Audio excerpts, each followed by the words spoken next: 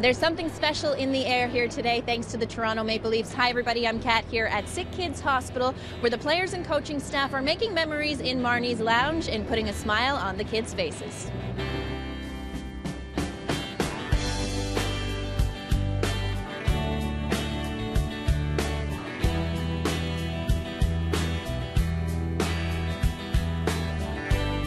It's a great day for us. You know, it's something we look forward to every year.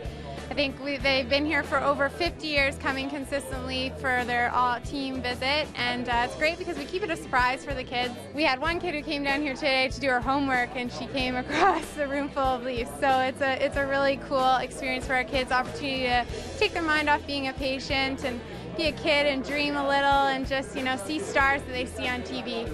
We're here to make the kids smile, to spend some time with them, to sign whatever they want. It's pretty gratifying for us to be able to make these kids smile and to get their mind off why they're in here. Yeah, you guys can have some mini stick games in the hallway. Yeah, for sure. For sure.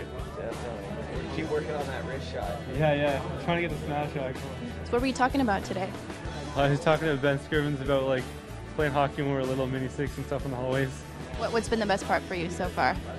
Just a massive cheer up to come down here and see all the guys, get to leave my room, and just, it's been awesome.